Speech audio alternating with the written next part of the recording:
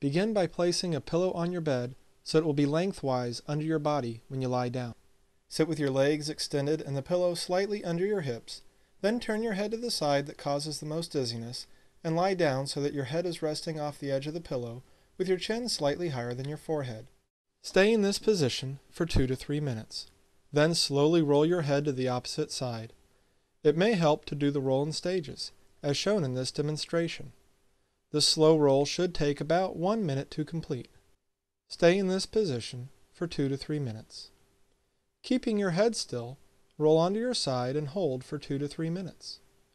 Continue to lie on your side as you turn your head further so that your nose is touching the bed surface, and hold the position for 2 to 3 minutes. To get up, tuck your chin slightly toward your chest and sit up without rolling onto your back as you come up. Sit with your chin tucked for 2 minutes.